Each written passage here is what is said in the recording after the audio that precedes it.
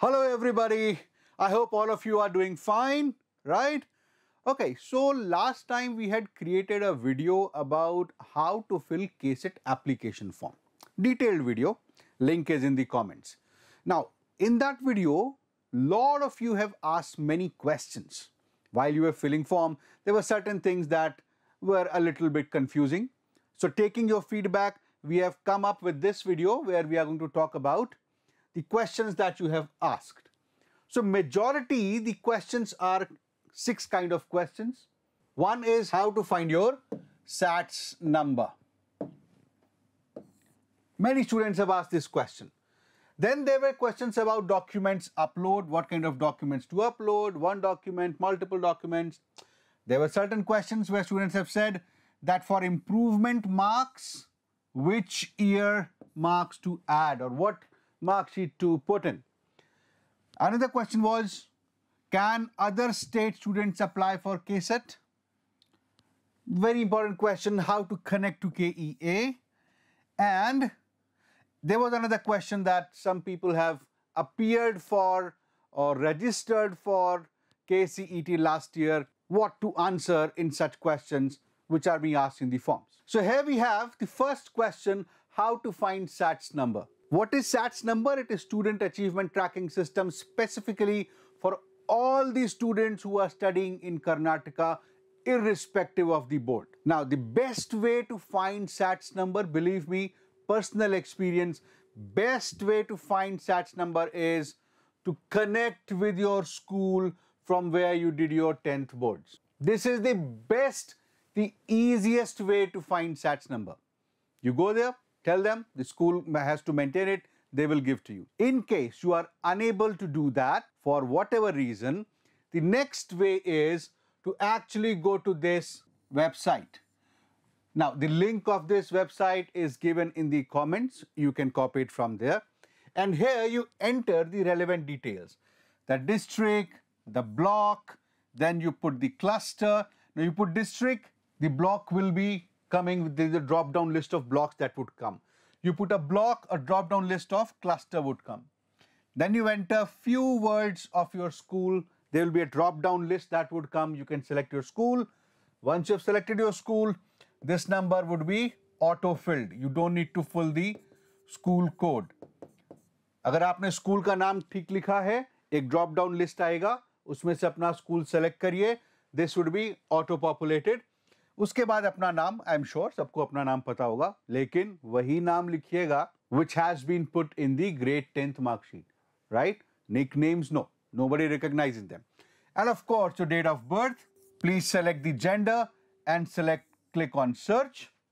If it is updated out there, you would get your SATS ID, name, DOB, father name, etc. being put in here. So that's the second way of finding the SATS number. But again, the best way is, please go to your school from where you did your 10th from. They are going to give you your SATS number. But one more thing, for certain students, this may not work. We have tried it a couple of times. Sometimes it did, for certain students it didn't. Honestly, I don't know the answer of that. So I would say, in case it is not working here, the best way is to exactly go back to your school. Ask them the SATS number. Government has mandated every school to keep a SAT number of every child, irrespective of the board. CBSE, ICSC, State Board, in Karnataka, every school is mandated to do that. They will give you. Okay? Now, let us go to the next question, which is documents upload. Now, when we made the last video, a lot of questions were asked because the list of documents which was being asked, bahut sari thi. So even since last time to this time, the list has been changed by the by KEA. So अभी अगर आप document upload की बात करते हैं, so these are the documents which come for the uploading as of now, which is SSLC 10th standard marks card or equivalent certificate, passport size photo, thumb photo, signature, and study certificate class 1, 2, 3, 4, 5. Now, अब ये 5 certificate देने हैं, or else if you've got 1 certificate, that would work. Well, as per our information, if you've got 1 certificate which gives the details of all the classes, one study certificate, giving detail from grade 1 till grade 10th. You can upload that multiple times because अगर grade 1 to grade 10th all classes, सभी classes का study certificate एक certificate में है, it will be applicable for class 1, 2, 3, 4, 5. So upload it as many times. All right.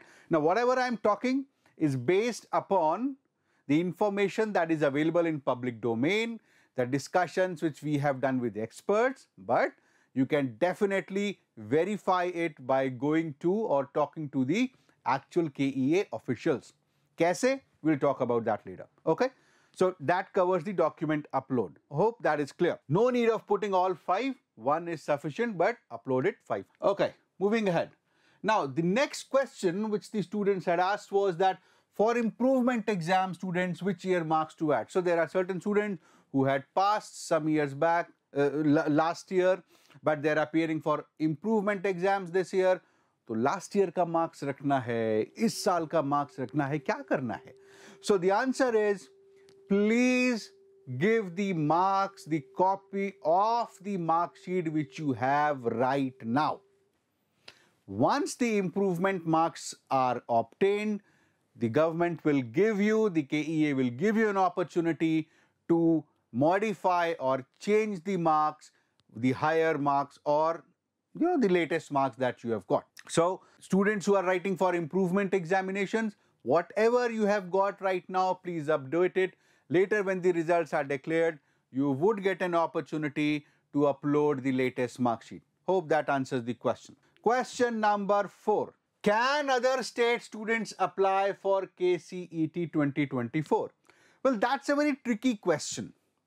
The basic eligibility criteria is that you should have studied for 7 years in Karnataka, irrespective of the board.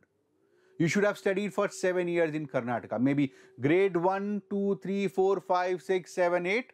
Took a break of 9th, went somewhere in 9th, came back in 10th, then 11th, 12th, in continuity or in break. That should have been spent in Karnataka. Then you are eligible to apply for KCET. Lekin, but, if you go to the information bulletin, which I have asked in my last video to download, in case you don't know, there is a link down. Please download the information booklet. There, from page number 16 to 23, there are various, eligibility sections. Say, it is said if your parents were domiciled, you are allowed. If you are Kannada speaking, you are allowed.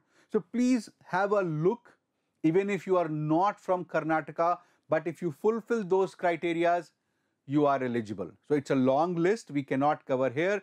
Please download the information bulletin. Definitely download the information bulletin. I could find that between page 16 to 23. फिर से एक बार देख लीजिएगा कोई changes ना हो pages में. There are eligibility clauses which if you fulfill, you're allowed. But understand, whatever eligibility you are falling under, उसका documentary proof or evidence देना ज़रूरी है. Hope that's clear to you. Moving to question number 5. How to connect to KEA? Well, I don't know why this question was asked because it's pretty obvious. It's on the internet. So you have the contact details of KEA right here. You have got the timings of the phone. Now, what I've heard, I'm not, very sure, but this time government has made sure that 24/7, whenever you want to go, you can visit this particular address and there would be one person who would be available to answer all your queries in person.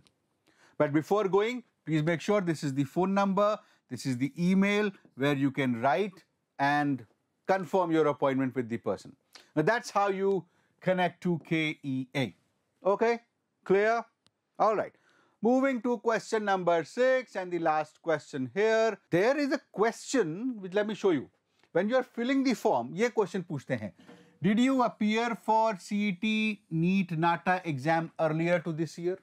Now, the word is appear. Did you appear? Now, if you have registered and not appeared, you should write no. But if you have appeared in CET, please put your CET ka admission ticket number and your year of appearance. So understand, there are two different things. One is registered, one is appeared. If you have appeared, please mention it here. All right. So these were the 6 major questions which were asked in my last video. I've tried to answer this. If you've got more questions, please feel free to put down your all questions and doubt in the comment section below, and I would be able to answer that. I'll find out from all the relevant sources. But remember guys, I've tried to get the answers of all these questions from information that is available in public domain. I've talked to various experts, I've talked to various teachers, people who are expert in CET form filling. But please understand, अगर आपको कहीं पे भी doubt लगता है, the right person to connect is here. These are the right people to connect. Please make sure if you've got any doubt, connect with them.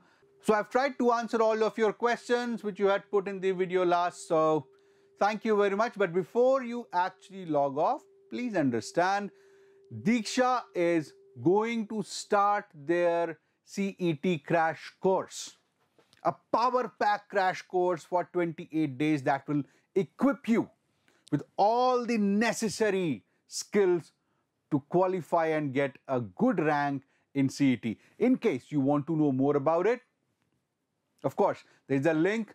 Click there, put in your information, and somebody from Diksha team will connect with you. With this, signing off. Thank you very much. Bye-bye.